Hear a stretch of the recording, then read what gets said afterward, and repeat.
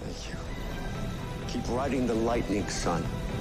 John Wesley Shipp, 35 years old, 6 feet 1 inch American actor, first appeared as the Flash in his own TV series. September 20, 1990, to May 18, 1991, The Flash, one season with a total of 22 episodes. This Flash television series follows the adventures of the Barry Allen version of the character. The show mirrors Flash's comic book origins of being struck by lightning and doused in chemicals that granted him superhuman speeds. He faced off with comic book villains like Mirror Master, Captain Cold, and the Trickster. Barry Allen works as a forensic scientist for the Central City Police.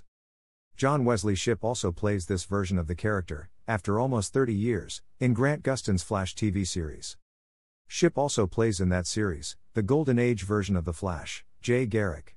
As Jay Garrick, he would appear in other CW series like Supergirl and Arrow, and as part of the Justice Society in Stargirl.